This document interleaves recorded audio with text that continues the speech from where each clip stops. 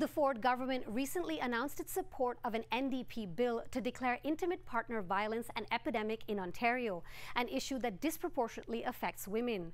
A Toronto woman says her own experiences with domestic violence not only inspired her to learn self-defense, but now she's put together a specialized course for other women to do the same.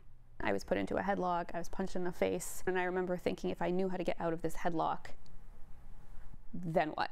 But I didn't, and it was a feeling of extreme powerlessness, and essentially I just had to accept that violence. Nikki Saltz, the founder of Civilian Self-Defense, says since then she's trained in a number of different martial arts, but almost always in spaces geared towards and dominated by men. There's the issue of dealing with violence as a civilian, no matter who you are, but then there's the issue of dealing with violence as a woman, and it's different because we're smaller. We are socialized differently to be more polite and soft-spoken. For women who do speak out when there has been violence or they do experience things, they also have to worry about who's going to believe them. And so if you have a training environment where you're surrounded by women, all of those obstacles go out the window.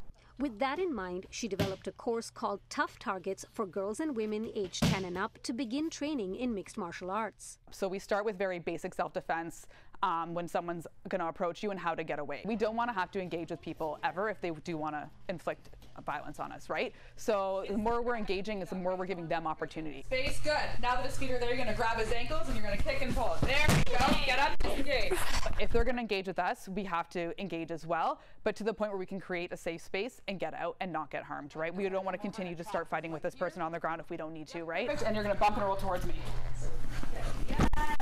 We're teaching like a little bit of footwork too, in terms of like, you know, somebody's rushing at you, let's steer out of the way, you know, or if you can't, how to like use your hands to parry somebody like trying to grab you. The course also runs through familiar situations that women might find themselves in. You see a lot of nodding of heads when the coaches start saying, okay, now we're going to deal with this scenario. This is what happens if somebody tries to push you. This is what happens if somebody tries to grab your hair. Along with self-defense, Salt says they want to create a safe space for women to share, learn, and gain strength, both physically and mentally. There's a psychological component as well, whether it has to do with elevating your confidence, re-socializing yourself as a woman to be more comfortable with aggression, because the desire to feel safe is so strong. Yeah, step out, grab leg, there you go, disengage. Dilshad Burman, City News.